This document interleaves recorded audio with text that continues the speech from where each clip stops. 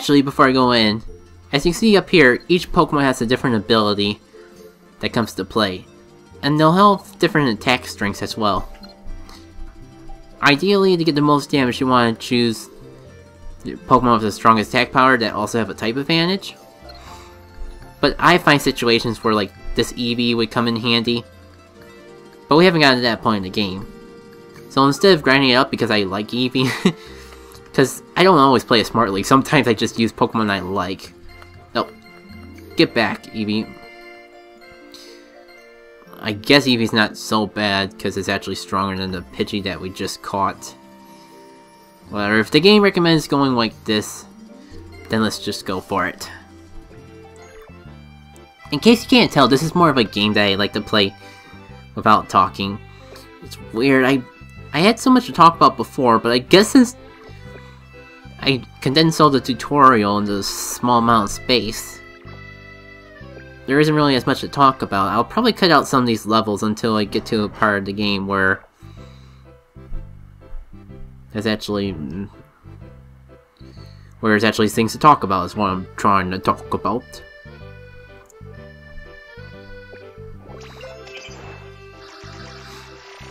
Oh yeah, I don't know if I mentioned, it's kind of hard to show off when the game showed it off a lot easier before. But when I'm highlighting now, that also counts as a match. If you could get all the same Pokemon there, that would also work. I believe in L shape. A little harder to demonstrate. Something along that would also work as a match. Nevertheless, I am just gonna see what I can do with what we got here. That was a pretty nice chain. Even where it was able to break some of those blocks.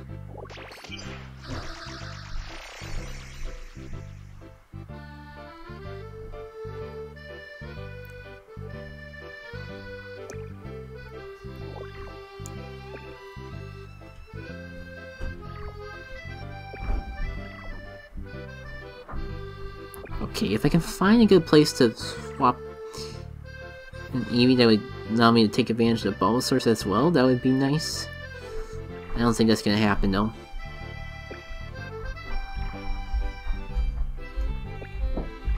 Yeah, if you wait long enough, the game will tell you what move you can make, but it's usually better to rely on your own instincts unless you absolutely have no idea what else to do. If you're a beginner, that could be a useful thing though. I'm just gonna go for this. Sometimes you just get lucky with the combos. Bulbasaur.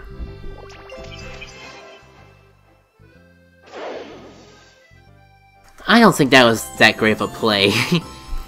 I could have probably played it better, though the board comes into effect too. Nevertheless, we'll see how well we did. Yeah, this is a case of you could probably do better to improve it, but they're gonna lower the catch rate on you. And there are gonna be cases where no matter how hard you try, you can't get the odds well. And it'll run away like that.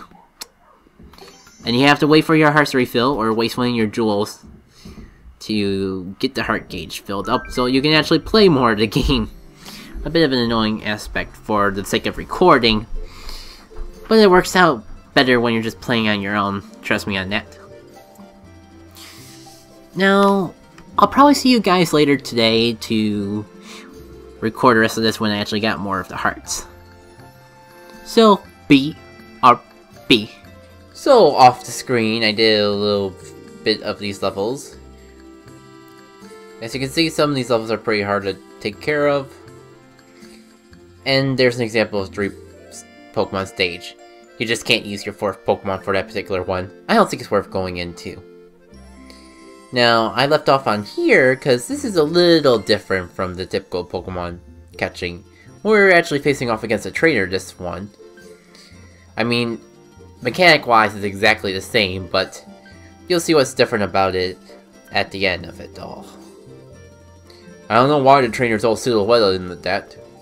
But yeah, if we win this, we'll get a Mega Stone that'll make it evolve an Arniel. And what do you know, we just happened to catch an Arniel in the last one. It's like it's scripted or something. I don't know what it all means, but it sounds pretty good. So beat the guy, get your hands on Mega Stones, profit. Alright. I think this setup's pretty much as good as any, so let's just go into it. And nope, I'm not gonna be putting anything into this. Gotta save our money for the more important stuff. The in-game money, that is. It's kinda sad I have to specify that there is a difference, nevertheless.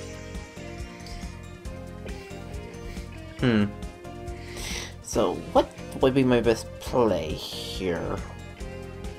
Oh, if I do this I can get power of 4. My Onionil is more powerful than the other Pokemon, no? Still liking this play the best. Even got a little bit of a combo going from that. Not too much and overpower much. Kinda disrupt me every single turn.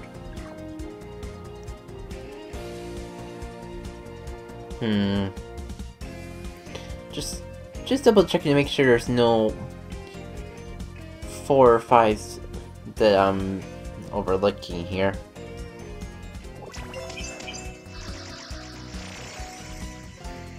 Goodbye, Charmander. You are now wood. You become a Woodmander.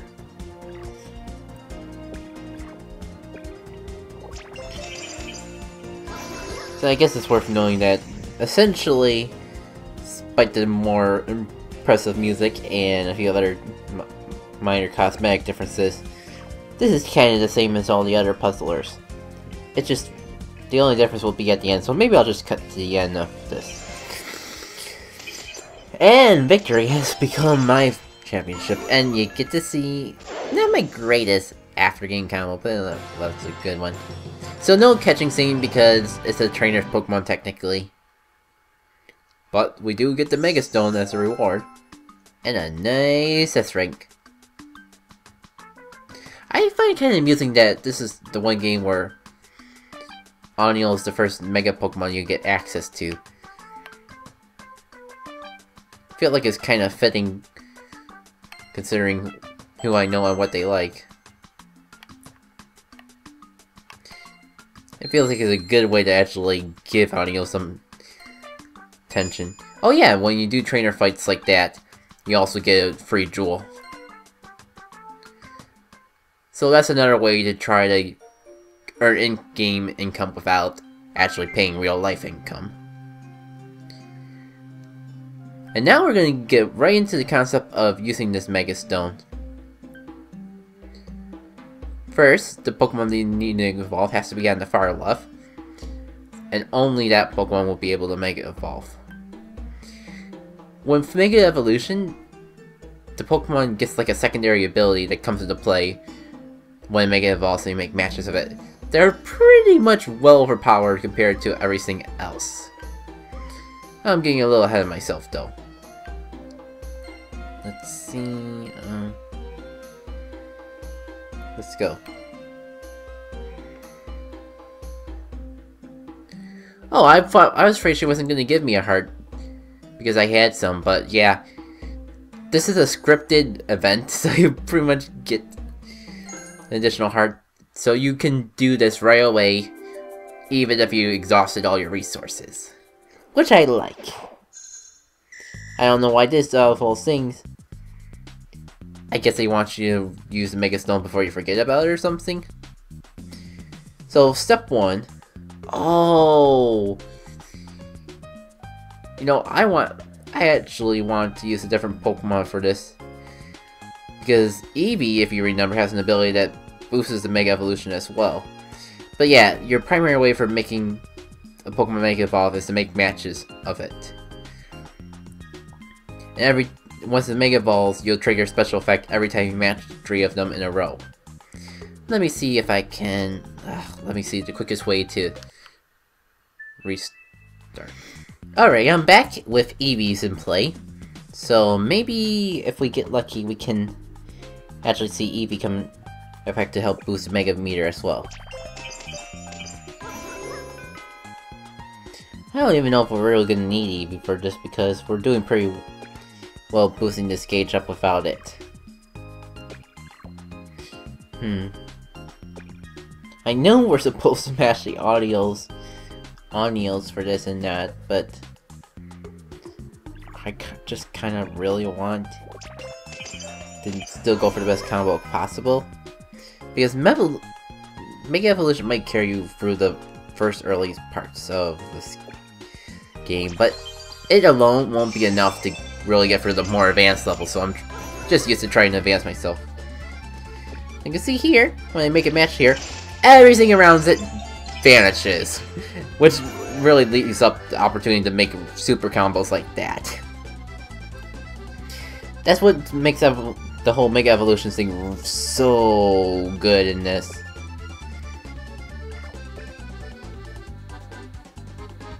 Dun dun dun. It is catching music too.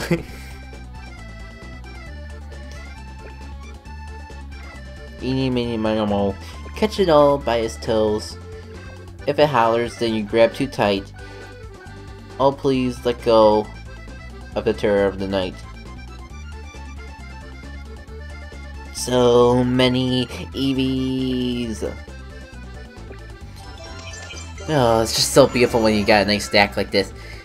Especially when it goes all the way to Wonderful.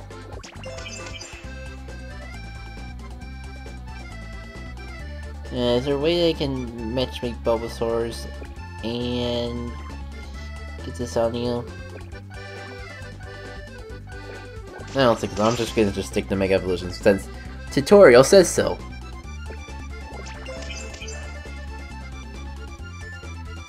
I feel like I'd be doing so much better with this if I was just trying a little more. Ooh! A Tea of Eevees. I just can't ignore that. And it worked in my favor. Hey. Let's see how hard it will be to catch this Pokemon. Are we at that part of the game yet where everything gets insanely difficult when it comes to catching? No, this is pretty much tutorial given, I see. Watch me miss it now, though. Dum. Dum. Do. I really wonder how many of these are scripted and how many of them are not. So now that we got a Mega Evolution, I think I'm gonna have Eevee around for a little while. That's just the way I normally play the game. Those Mega Evolutions were awesome! Oh, that's not all. Yes, now we finally got access to the online thing. 2 days later. Missing out on things.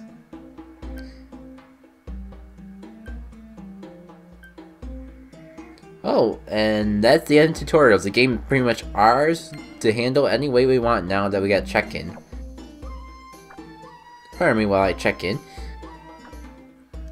You can see after checking in, we got this new area called Special, where the real over-the-top puzzles come in.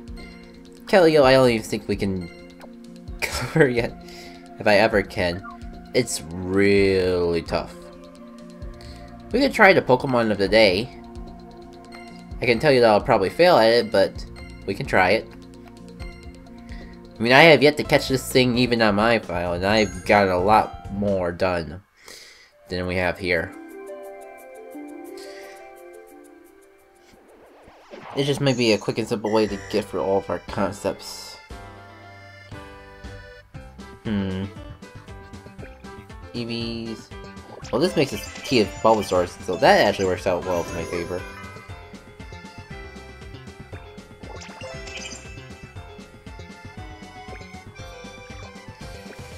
So, I'm pretty sure that by now this has been at least one video of its own, so since I got nothing else to say, I'm gonna start throwing questions at people and hope for interactivity that may not actually happen. So, have you guys tried this game out for yourselves yet, if you've seen part 1? Did my awful commentary do any deal of convincing you to try this for yourselves? Probably not, but I'm just gonna throw it out there. Give myself a little credit where credit's due. Oh, now I remember. Beating this one's not so hard, it's the matter of catching it. Killia, on the other hand, I have yet to actually beat. So you get to keep the weebies. Can we combo anything else with that though? Oh, if I can find an Eevee to replace the Squirtle, then like that.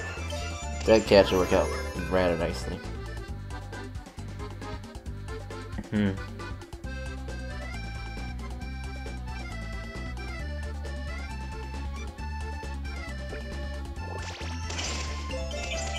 Ooh, look at that combo just rack in.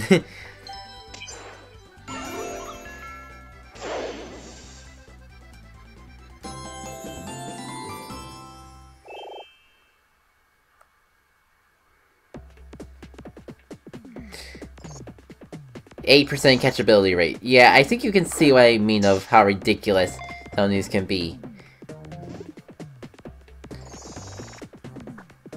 Oh, here's the whole concept of the Great Ball. You can see the odds increase, but not by a lot. This is just for demonstrational purposes, so I don't think I'm gonna be showing that off. Goodbye, little Sigilyph. See, I got a perfectly good S rank. And my odds of catching that Pokemon were still freaking ridiculous.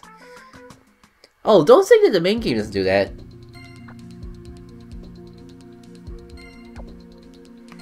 I mean, before I end things off, I'm gonna show you just how stupidly tough this can all get.